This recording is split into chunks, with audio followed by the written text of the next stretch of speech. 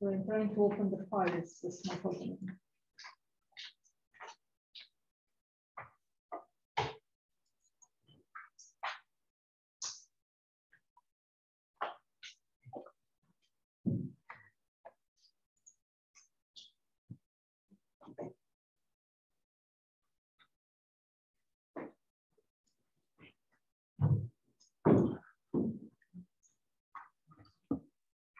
Okay, so that somebody is asking that the phone hasn't converged. Okay, I will rerun the calculation on my.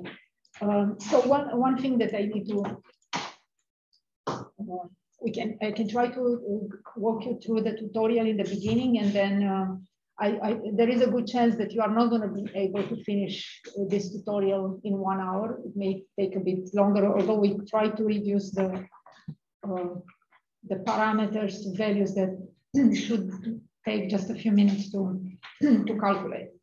So hopefully everybody knows by now how to get to this file. Yeah, so if you haven't done it, you can clone it, and then you need to go into this directory where you have day 5 PM1 EPW. I'm already there in my case. Oh, sorry, not anymore. Okay, I need to reconnect.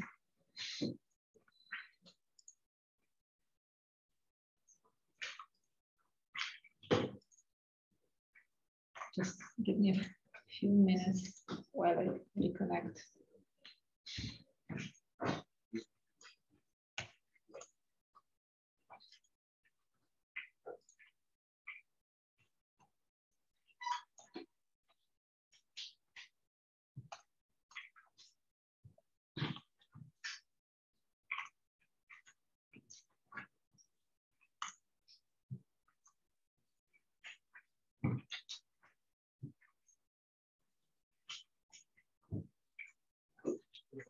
So this tutorial really takes you from the beginning. So initially, you will need to get everything from Quantum Espresso. Yeah, so the first step will be to run an SEF calculation in order to generate the charge density. So this is hopefully you are familiar with Quantum Espresso, but right now, if you are not, it doesn't matter. You only need to run the job.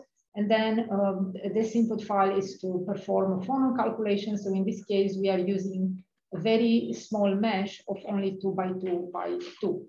So, okay, I'm gonna first just do this. Let's see how long it's gonna take. Sorry, I shouldn't have done that. And then I'm also gonna submit the phonons.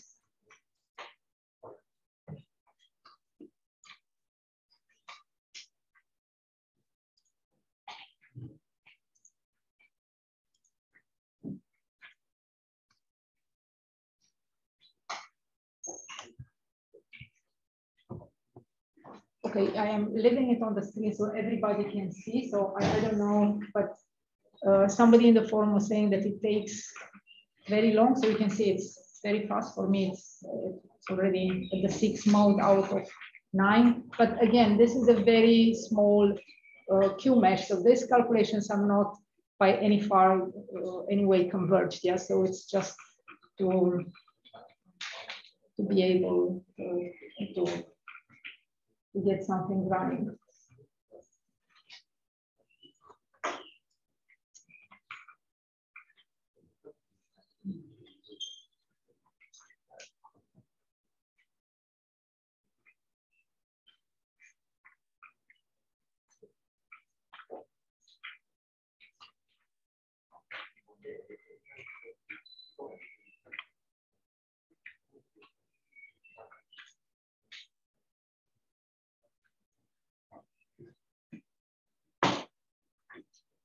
So in this case, for a 2 by 2 by 2 mesh, we should only have to calculate 4 Q points. Yeah. So at every each of these 4 Q points, we are going to have 9 moles. Since this is MGB2, there are 3 atoms in the unit cell.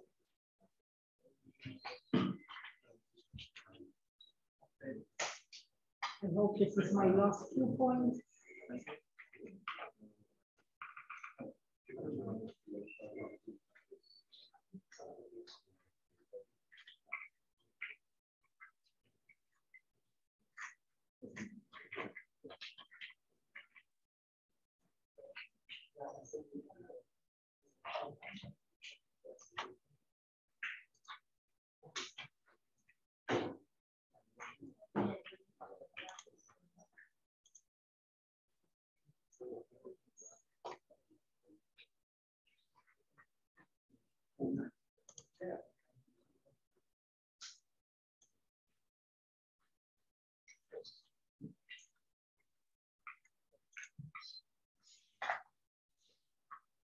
so I think that's finished.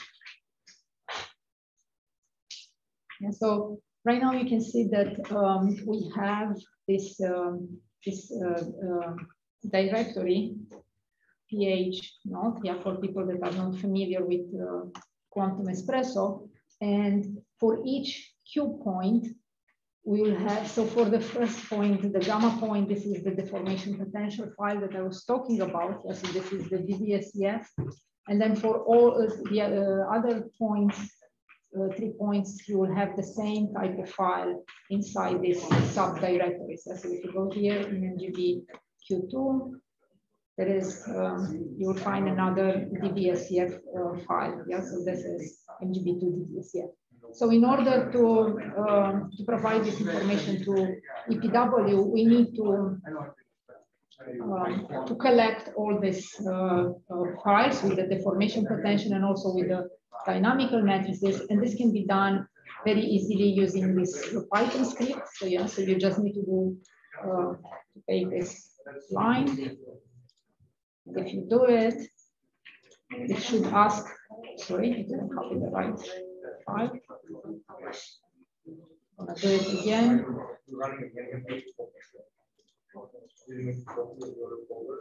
And then it's going to ask for the name. So in this case, the seed file is MGB2. Yeah. And then you will see here that there is a new directory that was created, the save directory. And in this, we have collected the DVSEF, so the potentials, yeah, all these MGB2 underscore Q1, and also the dynamical matrix files. And also here in the last directory, I think we have the pattern files. I go here.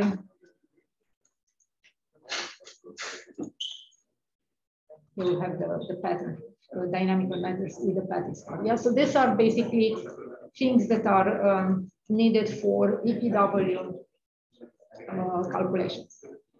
So now the first step before running EPW is that we need to have some information for the Wannier 90.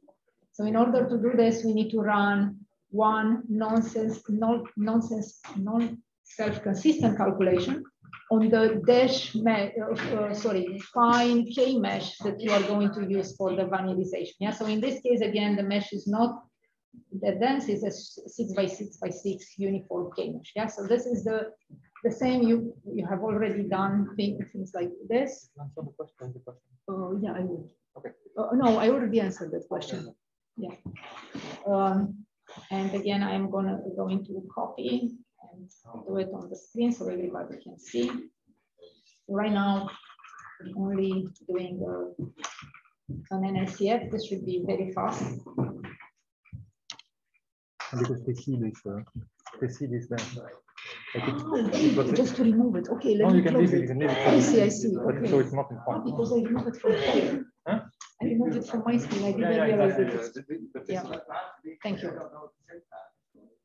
Okay.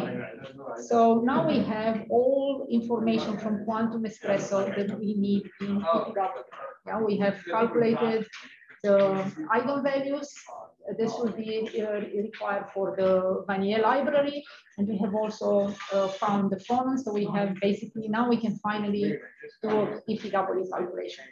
So, so in this case, as I said, there are quite a lot of input flags. So it will follow the same style as in Quantum Espresso. So this is the prefix that you also use in your calculation for guys, reduce a bit the sound there. Stefan is not hearing me, or I can. So you need to use the same prefix that you use in your Quantum Espresso calculations. And one important thing that you shouldn't forget, you need to provide a path to where you have the DVSEF files. Yeah, so this here is the path to your this directory where you remember that I saved the beam matrices and the DVSEF, so the potentials. Yeah, because if you give here the wrong path, the code is going to crash. I think it provides an error message, but that's something you need to keep in mind. And here we are just telling the code run an EPW electron-phonon calculations. Then, okay, these are just for historical reasons that we started, and that's basically more or less the same. And this flag here, it just says the very first time when you do it, you are going to write the electron-phonon matrix element in the Wannier representation on the file. And this is useful if you want to restart your calculation. And so in the beginning, this needs to be true and read needs to be false. Some of these flags are going to change probably in the fall when we are going to have a new version of the code released, but for now it's going to work with the current version. And here we are just telling the code to basically do a Wannierization. Yeah. So again, if this is the first run of EPW, Wannier, this flag needs to be true.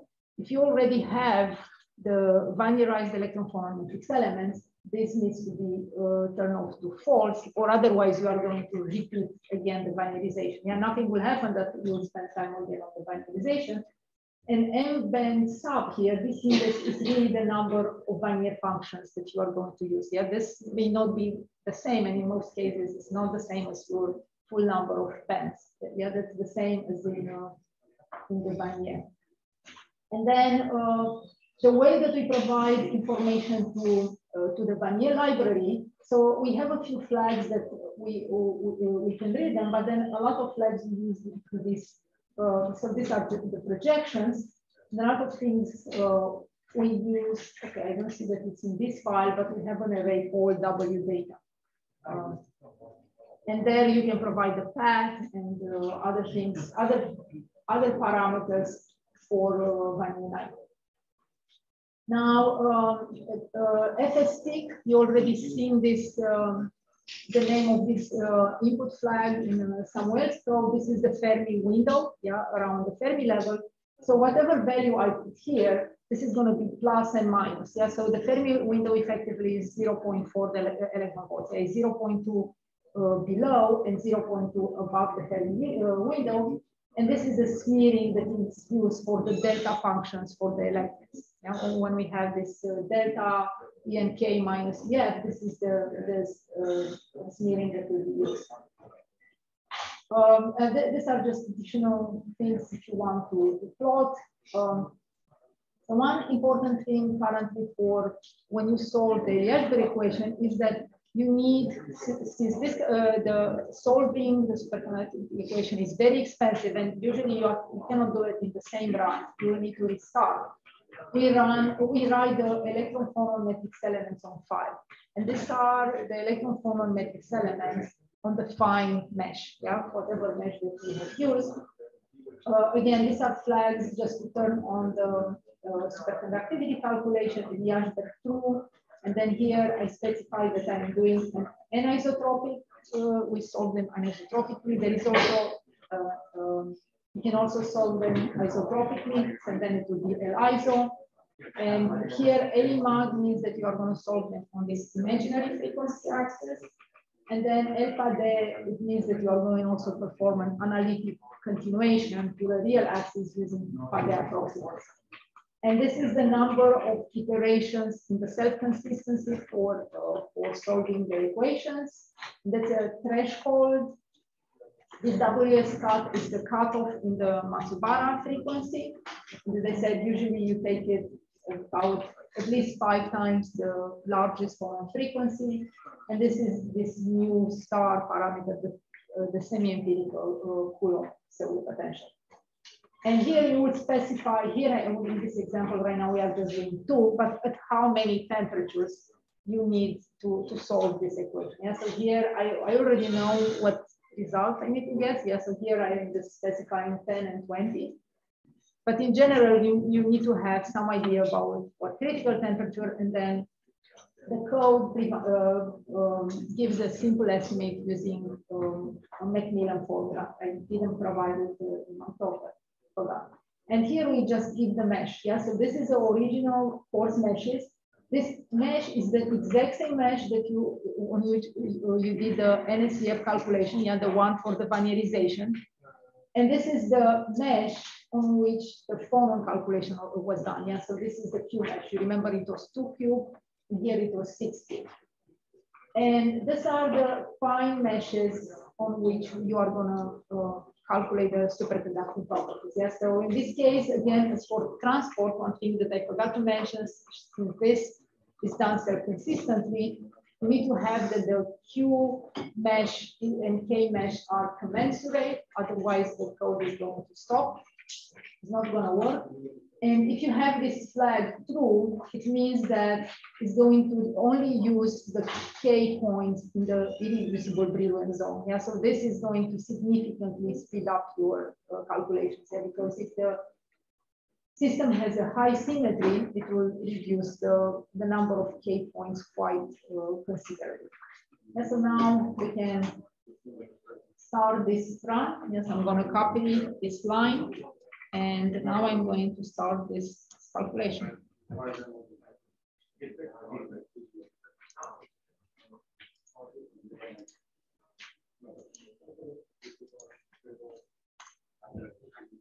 Let's see if there are questions in the forum, in the chat.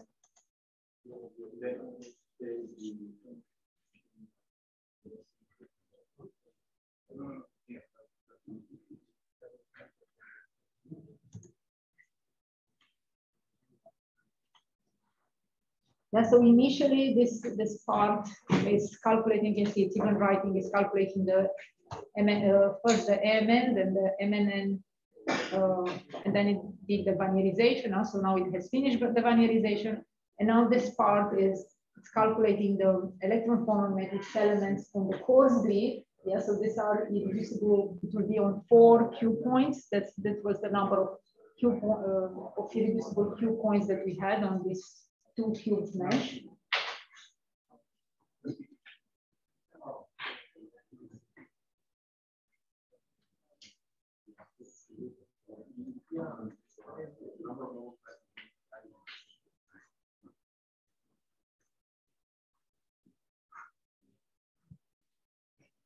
Okay.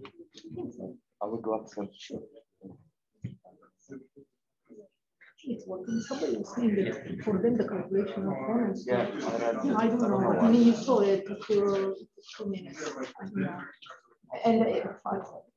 So I think the break is at 3:45. It's a break, but then you have more. You know, you have from 4 to 5. But this is somewhere. Okay.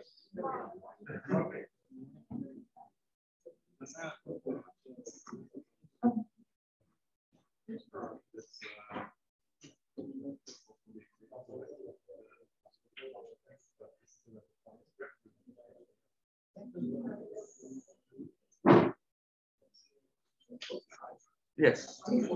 So 3:45. So it's an hour more. Okay. Just one probably naive question. You know, in the some literature they discuss, you know, the S wave, the P wave. This is also S wave, even though we call this conductor gap of pi and sigma. Okay, but it is, you know, it's all within the S wave, because whatever is beyond this wave is not PCS, it's not Electron-phonon. You know, it's okay. I was just.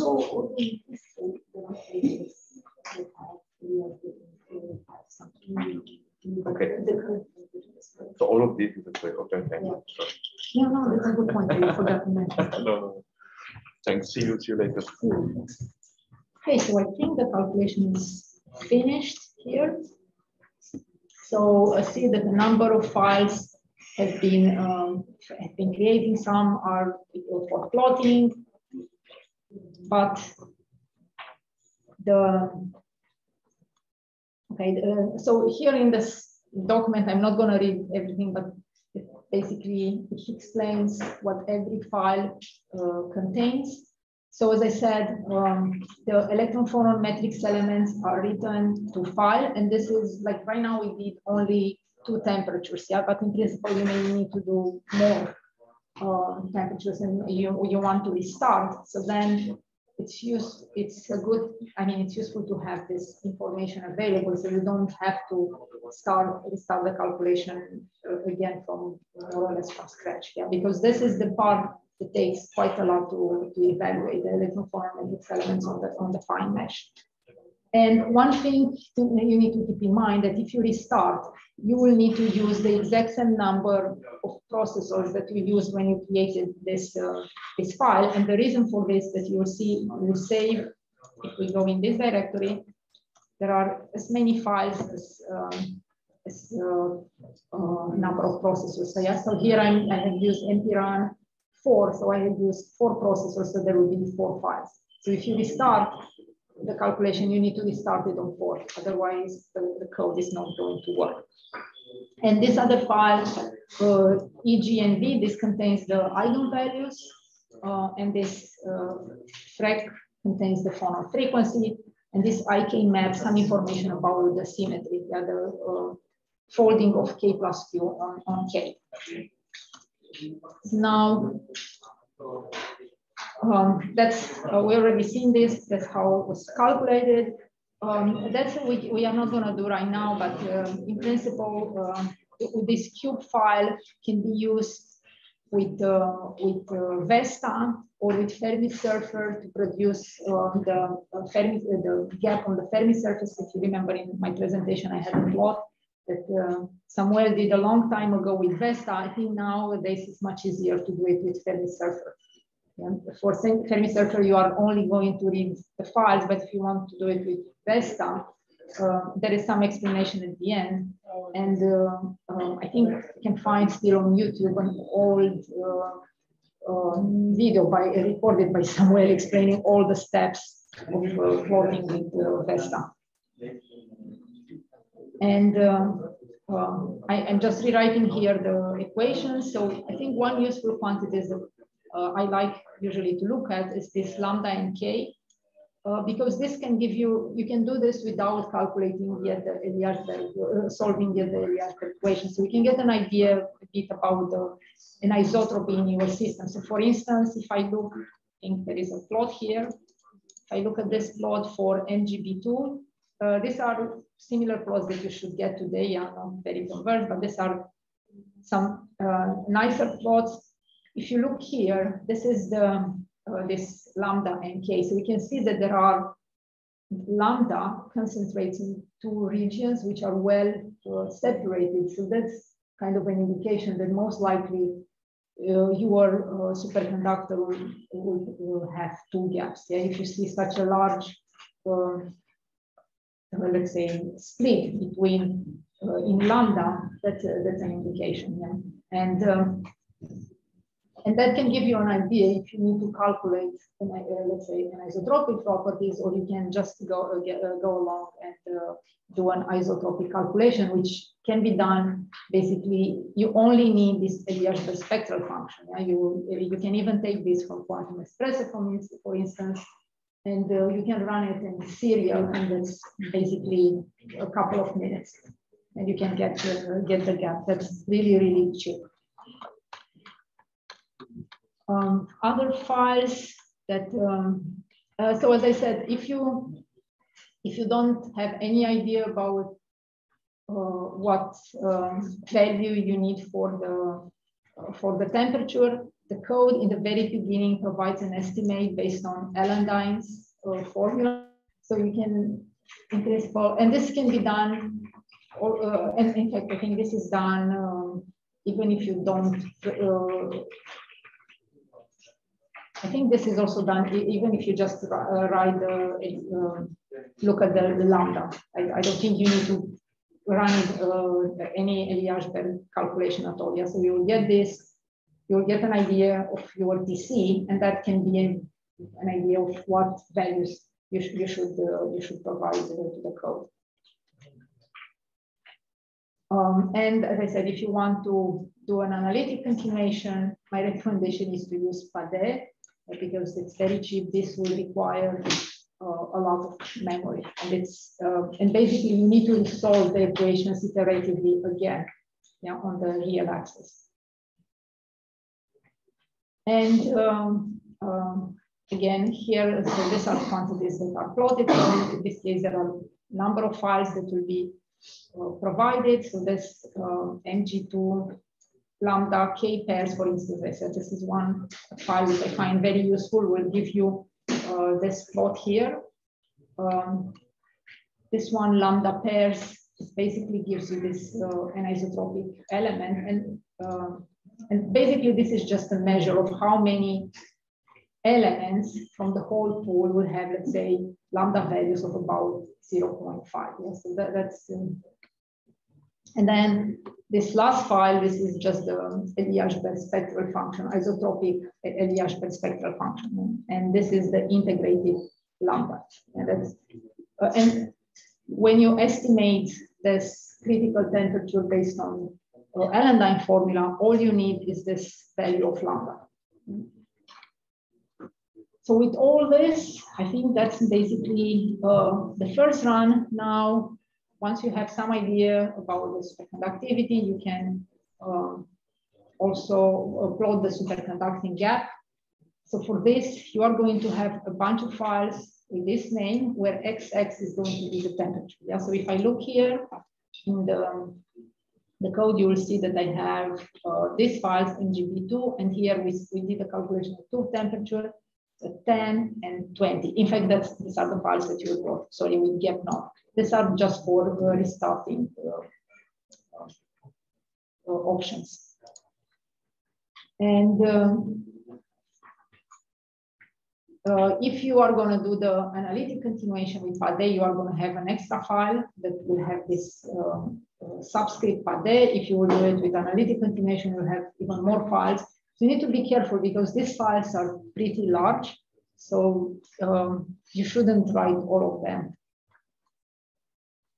And if you are going to plot, I'm not going to do it now, but if you are going to plot, let's say your file, this file is 10 Kelvin, in this current run that we just have, you should generate a plot like this. You see that it's not very well defined there. They need a spread, almost this band goes into this band. If you are going to do it on a denser mesh, you will see that the two gaps are more isolated, and this one comes from the pi, and this is going to come from the sigma bands, yeah, the electronic sigma bands.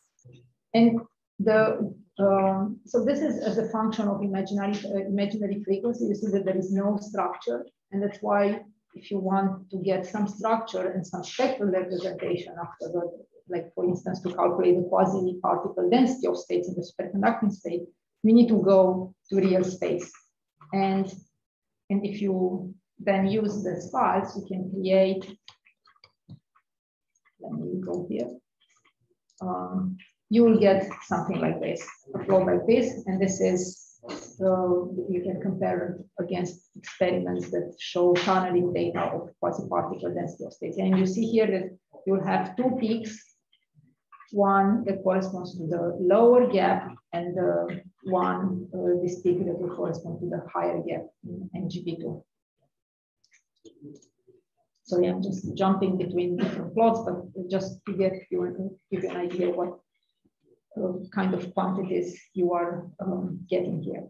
So now, as I said, in order to do a restart calculation, if you want to either maybe you want to plot or to get the gap at some temperature for plotting, to write these cube files, because in general I wouldn't recommend writing them during the run since they are very large, and then you are going to write a file at every temperature. Probably you are going to be interested just in the low temperature limit, at your lowest temperature.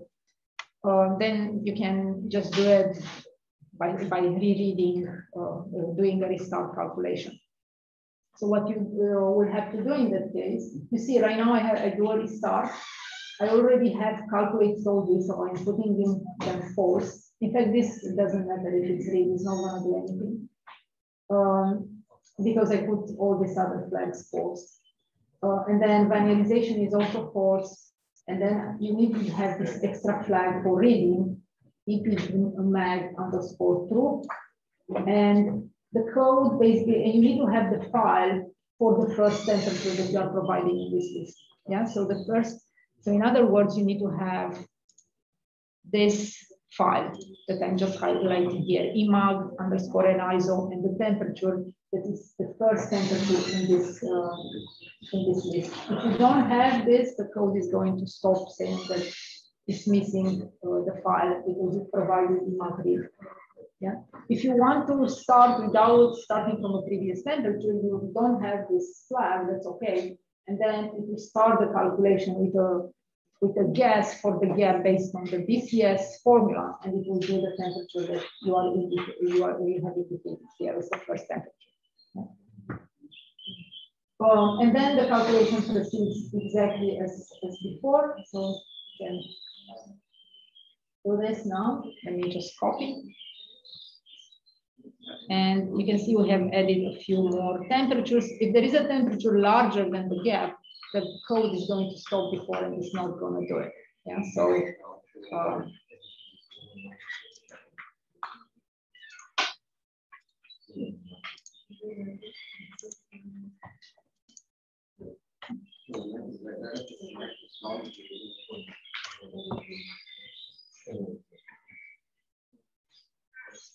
that's what you see. I mean, these are not.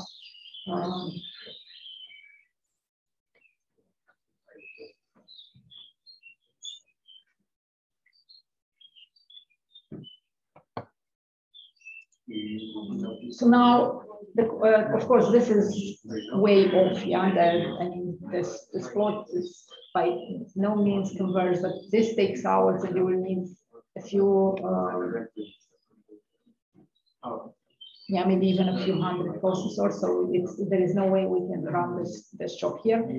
But what we are plotting here from this ng, emag, and ISO file, this basically extracts from all the plots here is basically the gap in the zero frequency link. Yeah, so it's basically this first thing, and that's what your superconducting gap. Yeah, so you do that at every temperature, and then you get this plot of gap as a function of T. And as I said, when the gap becomes zero, this is the critical temperature in your superconductor. Now, these calculations, the anisotropic thing, I should warn you, if you have a superconductor with very low TC, will be very expensive. Like most of the time, you cannot go and calculate below like 2 Kelvin. And the reason for that is that lower the TC, more Matsubara frequencies you are going to have for a specific cutoff. Yeah, because of the expression. I don't think I have here this thing, but I omega j is basically 2n plus 1 t. So smaller the t, denser the mesh for a specific cutoff. Yeah, so it becomes very hard to calculate, and you will need a lot of memory if your temperature is very low. On the other hand, it's nice that in the hydrides, the temperature is very high, so these calculations are relatively cheap because they have TC of most of them above 100 Kelvin. And here just a few more other things that I said that you can plot. The superconducting quasi-particle density of states. Once you have done the analytic continuation, you basically, the code evaluates this formula. And that's, this file contains, again, the quasi-dose at every temperature.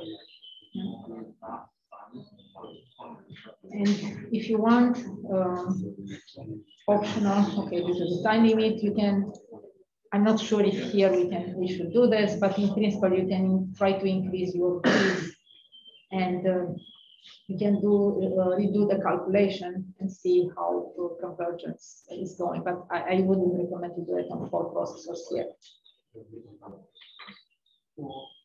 You can also change the Coulomb parameter, as I said, and you can look a bit more. And I'm not going to go through this example, but as I said, you can also run the isotropic case. This can be done very simply on a single processor. Once you have this file, the Eliashberg spectral function, it doesn't have to be produced necessarily with EPW. You can produce this file with quantum espresso on the, let's say, on the mesh that you have calculated the PONCE.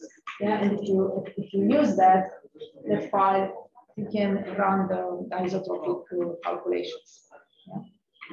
And in this case, for MGB2, of course, if you are going to calculate the gap with the isotropic film, you only get one gap there. You don't get that the MGB2 is a two-gap superconductor. And here, just a few more things about the starting options. I already said that this requires to use the same number of cores as the original run. Yeah, that's very important. And for the restart, you need basically these files. You need, if you start, so there are different options at which point you are going to restart. If you didn't have enough time, maybe allocated time to finish writing the electron-phonon matrix elements on the fine mesh, then in that case, you can restart the calculation. And for this, you are going to require this file that are highlighted here. I think this is old already. We don't think we have the MM.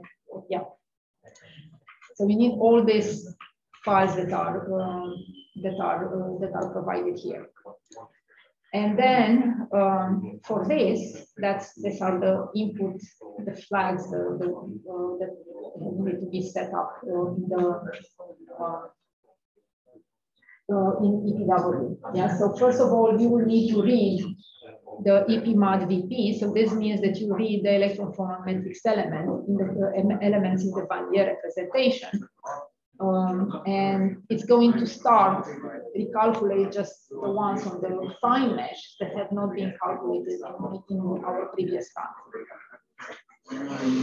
And on the other hand, if you already have the electron-phonon matrix elements on the fine grid, yeah, if you have this, you can restart by using this file, and this will be when you go directly to your superconductivity calculation. And this directory, you will have the following files that I already showed. Yeah, you will have, besides the electron-phonon matrix files, you are going to have these three additional files. Yeah, and that's the way that you need to set up the flags anymore. Yeah, you need to make this false. You are not going to write them anymore. In fact, even if you have them true, if the code finds that they exist, they are not going to. It's not going to recalculate them. And finally, additional information that is provided here. As I said, how to plot the superconducting gap using VESTA. You see that there are a number of steps that need to be done, and if you do it, that's a nice plot. That they said there is also a tutorial on how to do this with VESTA and how to color it. And from this point on, this information can also be found on our website, but this is a description of the variables related to the superconductivity calculations. Questions?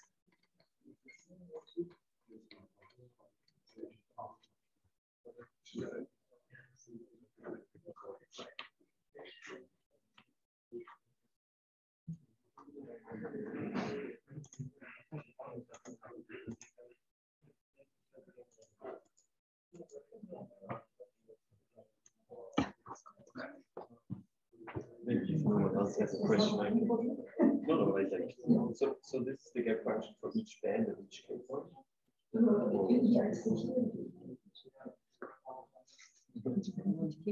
Yes. Okay, so then like you can afterwards analyze which has the highest contribution to the gap function, right?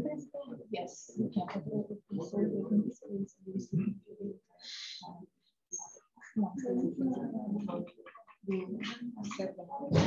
Things. If you don't have this difference, then you see the lower value corresponding to the surface. It will be here. This is twice. So that's what we know. So just from this point, so we are.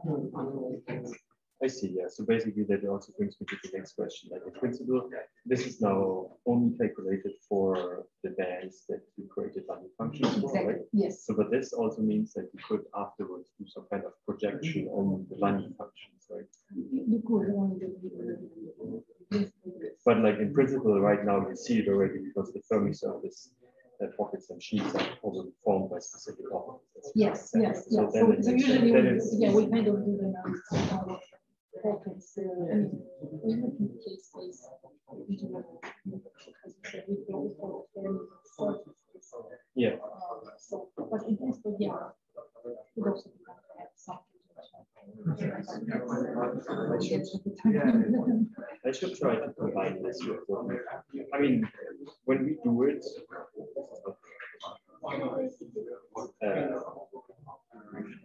I mean, we also calculate basically Yeah, you want to do that? So it's okay. fortunately got that, but we also calculate the anomalous parts of the set of the Green's function, right? There are several ways we do it. In this paper, we did it in cluster DMFT to get like the spatial correlations. But this is like, and then the other one is just through like spin pairing, yeah, like some spin pairing, spin fluctuations that induce the pairing. And it would be nice like to compare both to see like where the transition temperatures and shifts.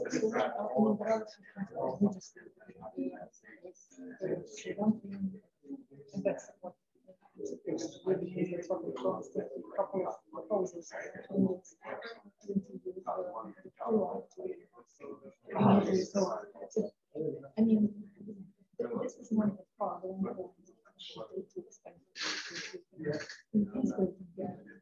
Yeah, I wondered in the beginning if you could just, you could do like you could construct the W, the screen accommodation from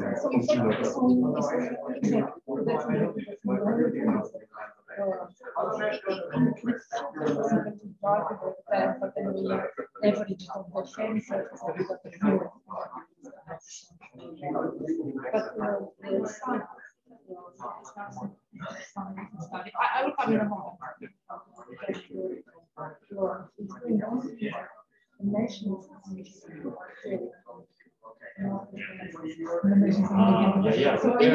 There are also some, you can also do some money manipulation. So exactly, so that's the point. Yeah. And then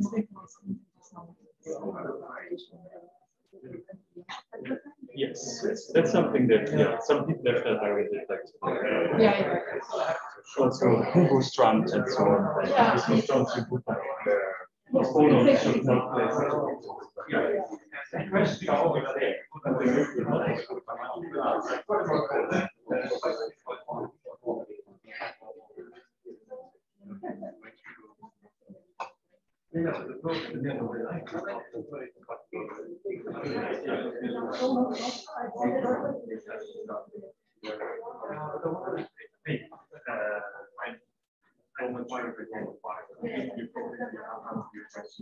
Oh yeah, but the one about like the questions. So this it's really like to write down the linearization, the integration that you can write outside and then like you have a very good that is based on comparing. And then in principle you have like the product slides. But like I think if you go one step above that in the more generalized form, it's not only a product of these things, but can be generalized. So then it's not only a product, it's really like what's the correlation function. But you can show that there's only a product of these. Yeah. And then you end up with formulas. That's what I was waiting for. To see that like you take the and then approximate as a sum or sum of product or one particle. You know, like why I was thinking about that because like when you do the green Hugo conductivity, you get two parts, four of it. And then you do my Fick's theorem and you separate them into products of two. And I thought that this protocol formalism is something similar. Yeah, I mean, like, you cannot speed it up. I mean, so I didn't know.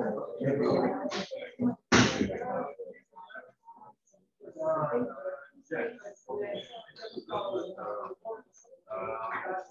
don't know. I don't remember.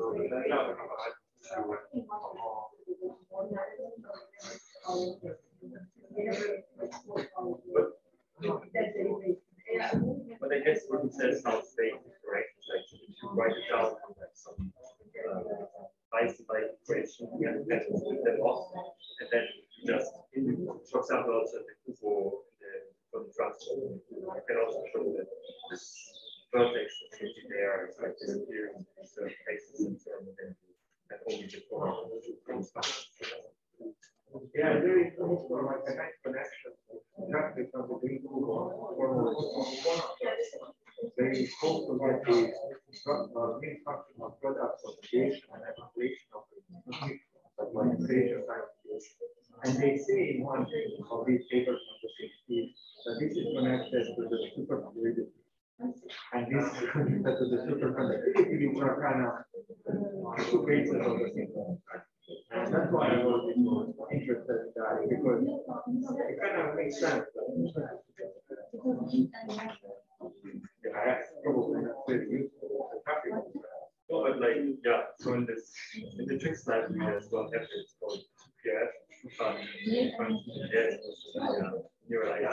implemented, but it's of course only like for modern systems and we should call all of this or something. So it's not for other issues.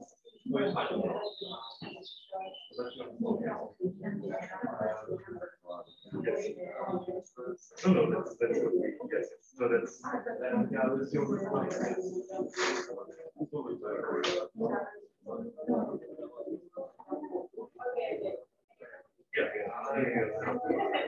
well, like, not all, like, that's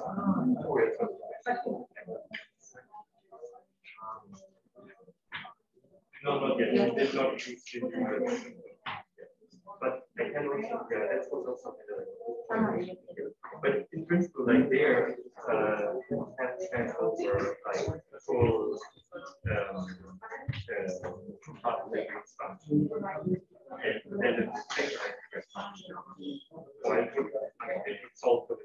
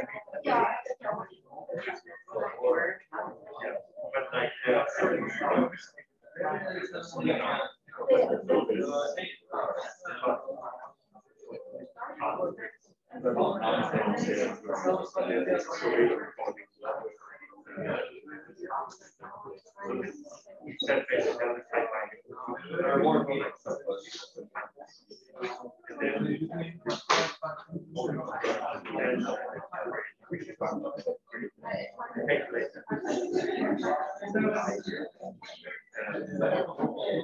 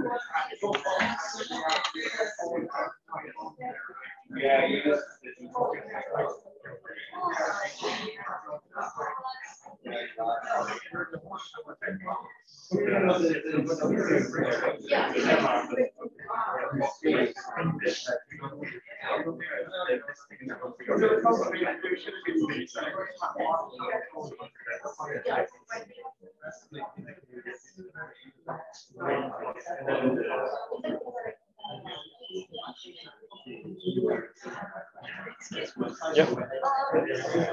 I think we will have the coffee break. No? No, it's okay, but I'll just, because otherwise people will, it's now, right? What time is it? 5. Yeah. Roxana, what did you, can you say this? When is the, no, but just say it's the coffee break now. Just say that. We are going to take a break of half an hour. 15 minutes. 15 minutes for the coffee break. So we will return at 4. Yes, okay. So I'll shut that down.